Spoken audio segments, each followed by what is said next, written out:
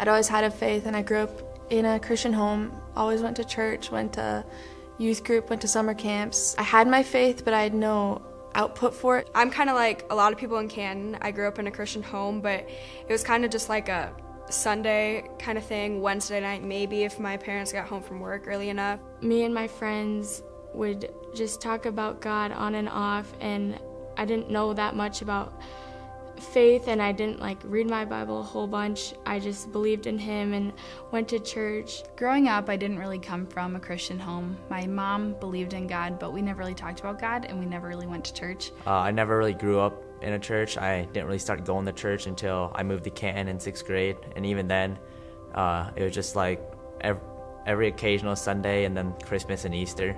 I first heard about Collision from my friend Lexi, who I met at youth group at Embrace Church. She started a small group, and I got to go with a couple of other people who eventually started Collision with me. My junior year, I was a part of a Bible study that met weekly on Monday nights at a girl named Lexi's house in Sioux Falls. She knew what Collision was, and she became a leader of Collision.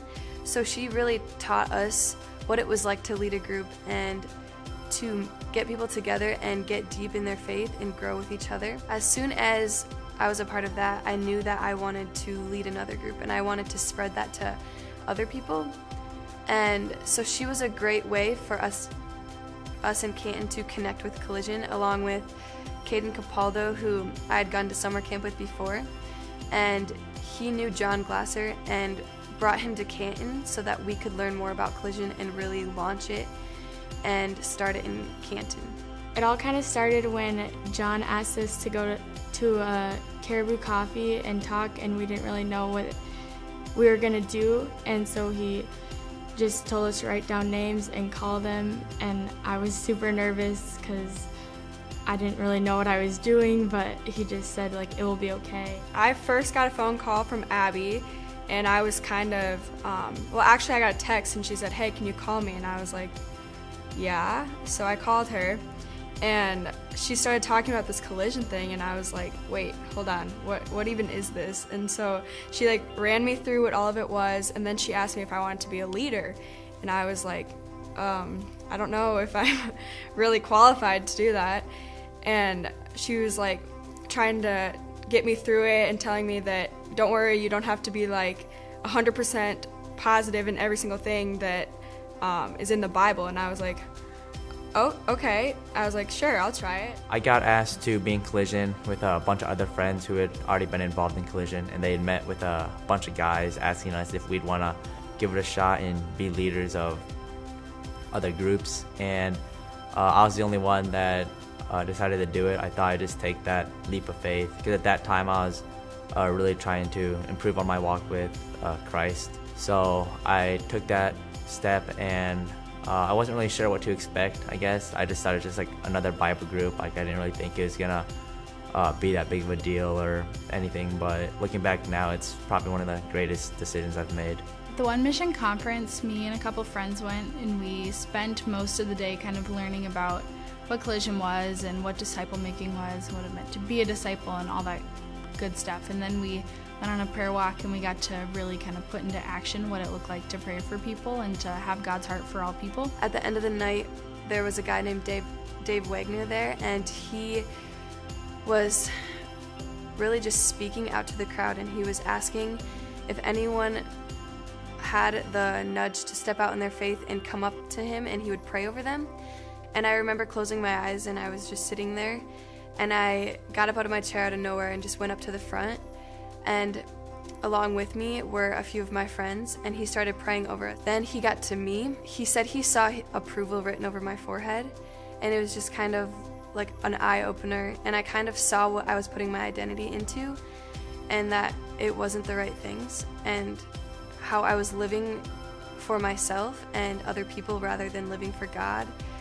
And that has helped me kind of step into Collision in a new way. And with me, he just talked about things in my life that I didn't think other people knew about, especially people who didn't know about me. And he just talked about how he saw me God saw me as a leader and just different roles he wanted me to play in his kingdom. And it was just really powerful because I'd never experienced something like that before, and I know my friends hadn't either, so we were able to grow a lot through that, and it really motivated us to kind of get Collision going. We had our first worship testimony night, I think in November, and we really had no idea what to expect. We just had it in a little coffee shop, and we thought it would just be like 15, 20 people. But it ended up being, I think, almost 50 people packed into a tiny little coffee house, and it was super powerful. The presence of God was definitely there. A lot of people were touched. I had a lot of girls come up to me and just say how they were so grateful that we did it and that they'd never felt God like that before. Our second one was just as amazing. We had it at a little church in Canton, and we had about the same kind of a turnout, and it was super powerful because we spent time praying over people, which is something that we hadn't really focused on before. I was just really touched by everything that was happening. Through Collision, I feel that God has used me just to reach into the people that I don't normally talk to or hadn't met before Collision, and just teach them about my faith and help them grow in theirs. And it's just been like crazy to see the testimonies coming out of Collision and see the growth coming. Collision has helped me to step out of my comfort zone a lot. Just speaking in front of people and praying over people, talking to people, sharing my testimony. I've learned a lot and gotten a lot more comfortable with talking about God and starting spiritual conversations. For me now, it's become normal, and I'm not awkwardly trying to bring it up or anything. Collision being in our school has really allowed a lot of us to really grow in depth with our faith, and then for those that didn't have faith, it allowed them to, establish one. And I feel like God is just honored in our school more now than he's ever been, just because people are more comfortable talking about him, and then they feel more inclined to live a life that honors him and reflects him. A lot of us seniors have really had it on our hearts to just kind of leave a legacy at Canton, and I think for a lot of us, we weren't sure where that legacy was going to come from because we're in a lot of activities.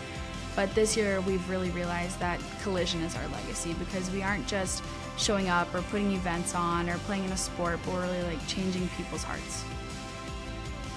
We are Canton, we are Collision.